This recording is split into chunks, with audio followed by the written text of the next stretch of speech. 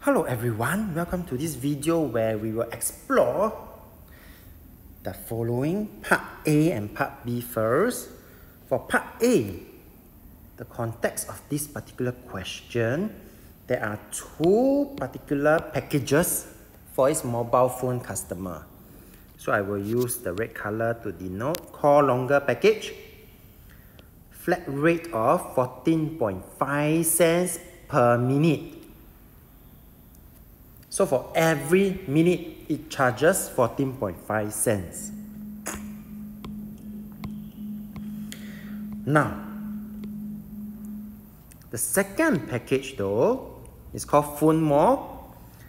Again, but this time around, there's a fixed amount of $12.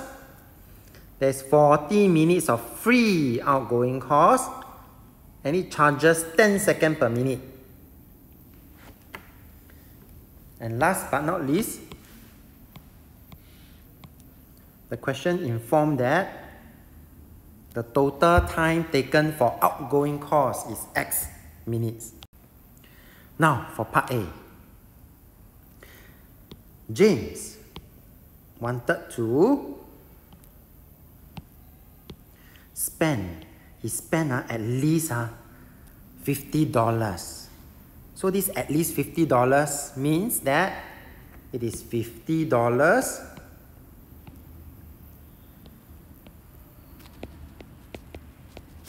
or more. So now that we are given a table to help us, let's go to the table. First, step 1 is to read the question and identify the unknown which we have successfully highlighted. The unknown in this question is X. They want to know how many minutes for this outgoing call. And we already, step 2, we already let X represent the total time of the outgoing calls. So now is to fill in the blanks for step 3 to form this algebraic expression. We know total time is X minutes. So the next thing to find out is for these call longer packages, what will be the total cost? Okay, so in this case here, the cost per minute, we can actually find right in the question itself, 14.5 cents for each minute. And the total time, we also know already because it is here. The total time is X. And therefore, the total cost would then be 14.5x. Done. Now, form another algebraic expression, and after which, explain how you decide on the inequality sign. So they tell us that the total cost spent is at least $50, means it is $50 or more. So from here, we already know that the inequality sign that we are required is, it must be, the cost must be bigger or equals to $50. And $50, since we are all using cents, notice that I actually convert it to cents before I use the correct inequality sign. And this is actually the explanation at the top that we are actually looking at. From at least $50, we are able then to decide the inequality sign in this question. Part B then requires us to solve this inequality. So looking at the right side of this particular video, you would then see that I started off with the inequality and I then divide by 14.50 on both sides. So that the final answer, do remember to leave your answer in mixed number.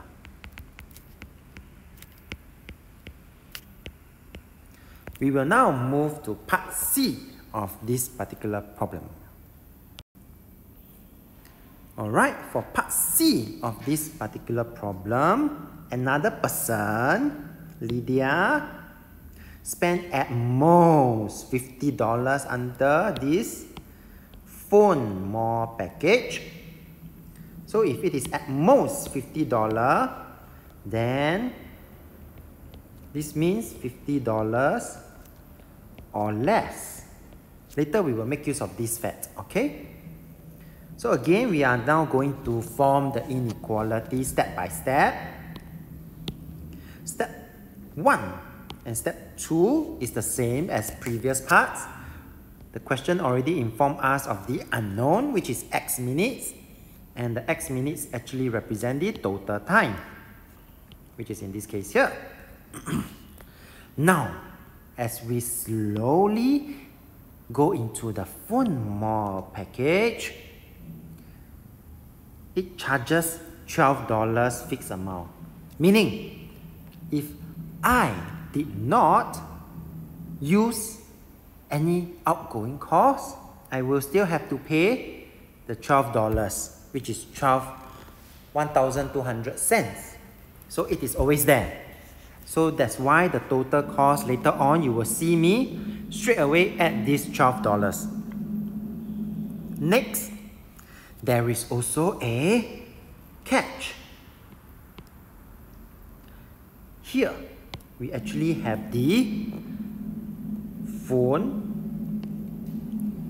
40 minutes of free outgoing cost, and we know the total time is x, and therefore you will see later on I minus 40 because 40 minutes are free.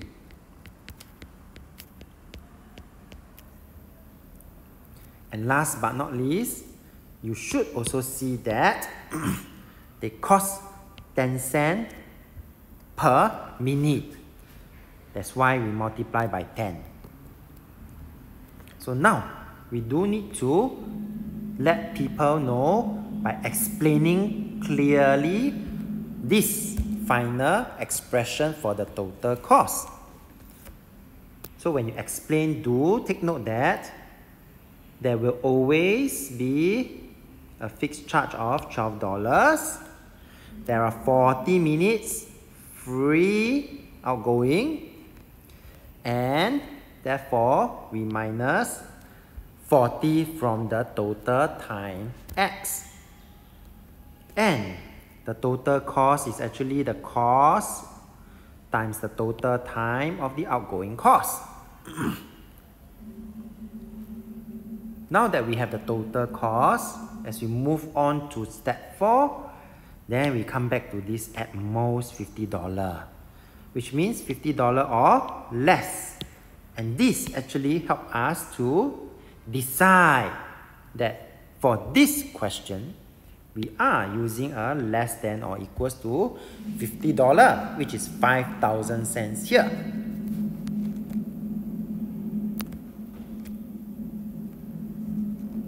Let's move on to part D of this particular question. Moving on to part D of this question, you would then see that we just need to solve the inequality that we have just formed in part C. Do take note that first we have to, of course, expand and simplify this by multiplying across it. Next, do take note how I actually simplify this inequality. I saw a 1,200 here. I don't want it to be there, so I minus 1,200. But if I do that, I must do the same at the other end. Same goes for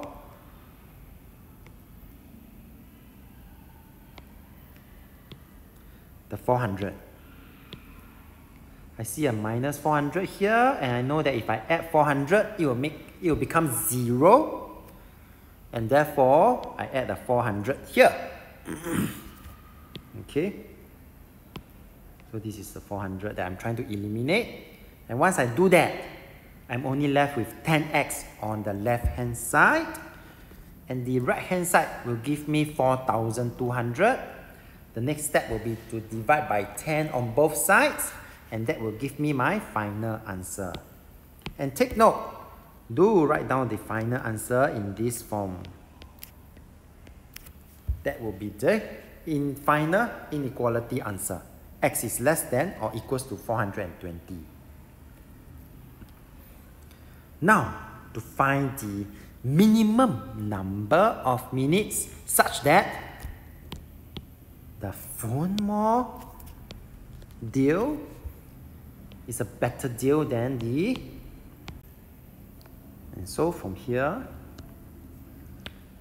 we must make sure that it is better deal means that the meaning here would then be the phone mall cost should be less than that of call longer. And that explains this inequality sign. It must be less than the cost of call longer, and we will proceed to solve this inequality. Again, we expand and simplify. That's why you get the 10x and negative 400. And 1,200 minus 400 will give me my 800. After which, in order to make sure I don't have 800 on my left hand side, I minus 800 on both sides, so that no more 800 on the left hand side. I only left with 10x. And I repeat it for my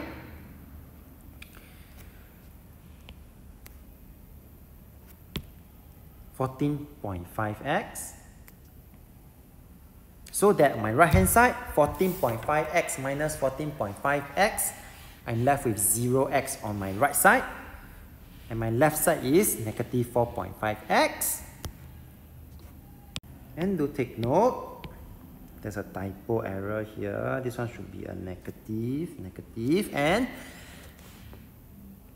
I'm going to divide by a, very important, and when I divide by negative, when I divide by negative value, we change the sign. So initially it is less than sign, now it's bigger than sign, okay? And finally leave your answer in mixed number, and therefore the minimum number of minutes would then be the next number of minutes, 178. With that, we have come to the end of this video. If you like this video, do feel free to give a thumbs up. Thank you for watching and have a nice day.